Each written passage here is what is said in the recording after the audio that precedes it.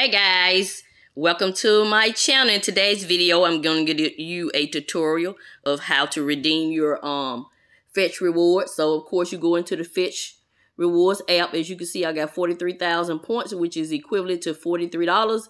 And because I know I'm going to Target, I'm going to go ahead and go down here. Well, I hit the me button, but you hit the rewards button. And I'm going to look for gift cards that are available for Target. So I go to retail because I know I'm going to Target. So I go ahead and get my card ahead of time. So you don't want to do it the day of, because it takes about 72 hours sometimes. But I've never had to wait 72 hours. So I'm going to go up here and search and type in Target.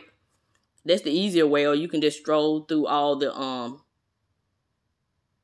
gift cards. So as you can see, I got enough points to get a $25 Target gift card because it's circled in yellow. The $50 is not circled because I only have 43,000 points.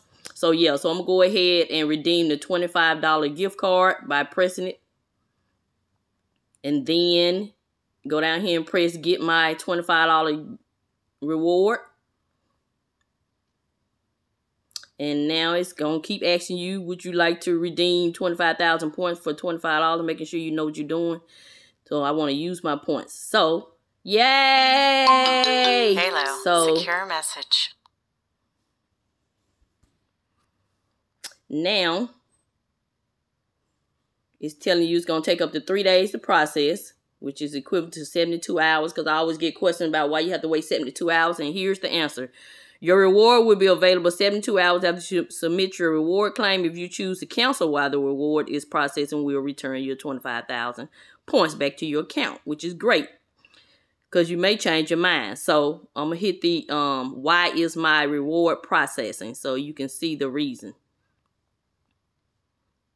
We process rewards to protect your data and ensure a secure Fetch experience for the users. In other words, they just want to make sure you're not a robot or whatever. They're going to make you wait. So because I've been using this since 2018, I hadn't had to wait the 72 hours. But I assume if you're new to Fetch, you may have to wait the 72 hours. So yeah, I got my $25 gift card. And I also went back later. You have to wait 6 hours to redeem another card. I went back later and got a $10 gift card. And you'll see that in this video. So I went to Target, as you can see. And I'm stocking up on household items. I got that Cascade for $15.79. Then I use a coupon. You know I'm a couponer. I use coupons and my gift cards together to maximize my savings. So I'll just put on the screen how much each of these cost and what coupon I use.